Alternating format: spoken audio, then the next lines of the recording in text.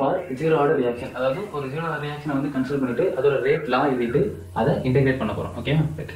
இதான் நான் கன்சிடர் பண்ணி ரியாக்ஷன் ஏங்கிற ரியாக்ஷன் ப்ராடக்ட்டை கொடுக்குறேன். இது நம்ம ரேட்ல எழுதும்போது ரேட் ஈக்குவல் டு கே, அதாவது ரேட் கான்ஸ்டன்ட் ஒரு கான்சன்ட்ரேஷன் ஆஃப் ரியாக்டன்ட் பவரில் ஜீரோ. ஏன் பவர் ஜீரோ போடுறோம்? இது வந்து ஜீரோ ஆர்டர் ரியாக்ஷன், அதாவது ஆர்டர் தான் பவரில் எழுதுவோம் இல்லையா? So zero reaction. அதுக்கு இன்னொரு மீனிங் என்ன அர்த்தம் அப்படின்னா கான்சன்ட்ரேஷன் அது ரியாக்டன் கான்சன்ட்ரேஷன் வந்து ஸ்பீடுக்கு அவர் பங்களிப்பு வெறும் ஜீரோ தான். சப்போஸ் பங்களிப்பு 2 மடங்கு இருந்தால் பவர் 2 இருக்கும், 1 மடங்கு இருந்தால் 1 இருக்கும். இது பங்களிப்பே கிடையாது. எவ்வளோதான் கான்சன்ட்ரேஷன் ஆஃப் ரியாக்டன் கூட்டினாலும் ஸ்பீடு நான் அசரவே அசராது அப்படிங்கிறத மீனிங். ஓகேவா, ரைட். ஓகே, ரேட்டோட ஃபார்முலா நம்ம ஏற்கனவே படிச்சிருக்கோம் டெஃபினிஷன்லேயே. Decrease in ரியாக்டன் concentration by time. ஓகேவா, minus D concentration of A DD equalling கூட அப்படியே தான் இருக்கும். இல்லை எனி திங் பவர் ஜீரோ அப்படிங்கிறது ஒன்று இல்லையா? ஸோ அப்படி விட்டோம், ஒன்று எழுதிட்டோம். ரைட். இங்கே டிடி வந்து இந்த பக்கம் கொண்டு வரும். ஸோ கே டிடி இருக்குது. இந்த டேம் தான் இன்டெகிரேட் பண்ண போகிறோம். ரைட். ஓகே, இன்டெகிரேட் பண்ணுறோம். பாருங்கள், இன்டெகிரேஷன் சிம்பிள் போட்டுக்கிறேன். இங்கே வந்து கே கான்ஸ்டன்ட், ஸோ அது பண்ண மாட்டோம். ஸோ இங்கே டிடிலையும் அங்கே டிஏலையும் இன்டெகிரேட் சிம்பிள் போட்டுக்கிறோம். ஓகே, அது இனிஷியல் மேலே ஃபைனல் எழுதுவோம். இனிஷியல் கான்சன்ட்ரேஷன் ஏ நாட் எடுத்துருக்கோம். குறிப்பிட்ட டைமில் வந்து ஏ கான்சன்ட்ரேஷன் ஏ எடுத்துரும். அது இங்கே ஜீரோ, குறிப்பிட்ட டைமில் D. Okay, initial time zero. Right. Okay, இது வந்து இன்டெகிரேட் பண்ண போகிறோம். இன்டெகிரேட் பண்ணால் டிஏ பண்ணால் ஏ தான், அது நீங்கள் டிடிஏ பண்ணால் டி தான். ரைட். ஓகே, இதில் இந்த இன்டர்வல்ஸ். ஓகே, அந்த இன்டர்வல்ஸ் வந்து இங்கே எழுதுறோம். ரைட்டா, அது இங்கே இன்டர்வல்ஸ் வந்து இந்த பக்கம் எழுதுறோம். Okay, right. இதில் எப்படி சப்ஸ்டிட் பண்ணுவோம்? ஃபஸ்ட்டு மேலே சப்ஸ்டிட் பண்ணிட்டு மைனஸ் கீழே எழுதணும். இங்கேயும் ஃபஸ்ட்டு மேலே எழுது, ஒரு கீழே எப்படி இருக்கும் பாருங்க. வெளியில் மைனஸ் அப்படியே இருக்குது. ரைட். ஃபஸ்ட்டு ஏ, இந்த ஏ சப்ஸ்டிட் பண்ணுறோம். ஸோ ஏ இருக்குது மைனஸ், அடுத்து இந்த ஏ நாட் சப்ஸ்டிட் பண்ணுறோம், ஏ நாட். ரைட்டா, ரைட். அதுமாதிரி ஈக்குவல் கே அப்படியே தான் வரும். அதுமாதிரி இங்கே டிஏ சப்ஸ்டிட் பண்ணுறோம், டி இருக்குது மைனஸ் ஜீரோ.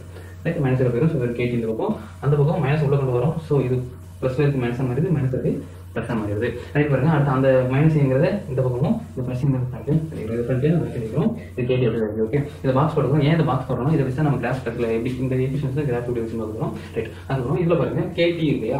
இதில் டீயை வந்து கீழே கொண்டு வந்துட்டோம் அப்படின்னா, அந்த டீ அப்படி கீழே கொண்டு வந்தோம்னா ஏ நாட் மைனஸ் ஏ பை டீன்னு வரும். D A naught minus A by டீன்னு வரும். அதான் கே ஈக்குவல் டு, அதாவது ரேட் கான்ஸ்டன்ட்கான டெஃபினிஷன் ஃபார்முலா. இந்த ஃபார்முலா ரொம்ப இம்பார்ட்டன்ட். இதை வச்சு நிறைய ப்ராப்ளம்ஸ் கேட்பாங்க. ரைட். இந்த ஃபார்முலா நல்லா மெமரைஸ் பண்ணிக்க வேண்டியது அவசியம். ரைட். ஓகே, அடுத்து தென் ஃபார் கிராஃப்க்கு இந்த ஈக்குவேஷன் எடுத்து இந்த ஈக்குவேஷன் ஃபஸ்ட் தெரியும். அடுத்து என்ன பண்ண போகிறோம்? ஃபுல்லாக சைனை சேஞ்ச் பண்ண போகிறோம். ப்ளஸ் மைனஸ் ஆயிரும், மைனஸ் ப்ளஸ் ஆயிரும், ப்ளஸ் மைனஸ் ஆயிரும். Okay, right. இப்போ என்ன பண்ண போகிறோம்னா இந்த மைனஸ் ஏ நாட்டுக்கு டைம் மட்டும் ஈக்குவல் டு அந்த பக்கம் கொண்டு போகிறோம். மைனஸ் ஏ நாட்டுக்கு அங்கே ப்ளஸ் ஏ நாட்டாக மாறிடும். அதுக்கு பாருங்க, இந்த ஈக்குவேஷன் அப்படியே Y equal to MS plus C அப்படிங்கிற ஃபார்முலா இருக்குது. Okay, right. ஓகே, இப்போ பாருங்க, Y equal to MS formula எழுதிக்கிறோம். Okay, right. இதில் கம்பேர் பண்ணுங்க. ஒய்க்கு வேறு என்ன இருக்குது? கான்சன்ட்ரேஷன் ஆஃப் ஏ. எக்ஸுக்கு வேறு என்ன இருக்குது?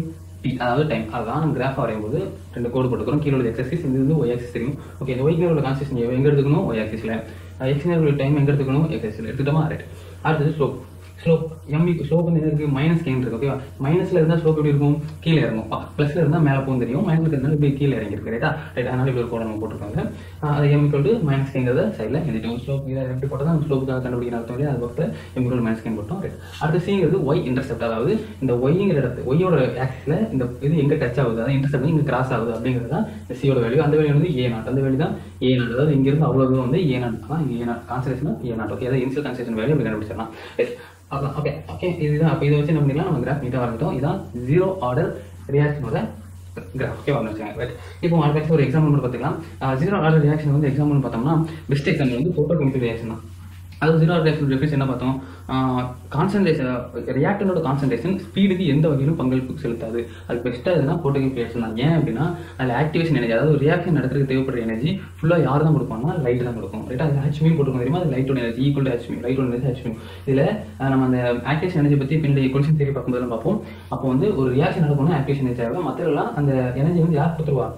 ரியாக்டன்ஸை கொலைட் பண்ணி கொடுத்துருவோம். பட் ஆனால் இதில் ஜீரோ ரியாக்ஷன் யார், இந்த ஃபோட்டோ கெமிக்கல் ரியாக்ஷன் யார் தான் எனர்ஜி கொடுப்பா? ஹெச்மியூ. அதனால ரியாக்டனோட பங்களிப்பு ரேட், அதாவது ஸ்பீட் ஆஃப் த ரியாக்ஷனில் இருக்காது. So best example for zero reaction வந்து ஃபோட்டோ கெமிக்கல் ரியாக்ஷன் தான். ஆனால் பேசிக்கலி ஜீரோ ரியாக்ஷன் வந்து கொஞ்சம் ரேரான ஈக்குவேஷன் தான், ரேரான ரியாக்ஷன் தான். எப்போவுமே நிறைய இடத்துல நம்ம பார்க்கும்போது ரொம்ப ரேரான ரியாக்ஷன் தான் ஜீரோ ரியாக்ஷன். ஓகே, நல்லா வச்சுங்க. இந்த ஃபார்முலா நல்லா மெமரி பண்ணிக்கோங்க. அது வந்து நிறைய கேல்குலேஷனில் யூஸ் ஆகும்.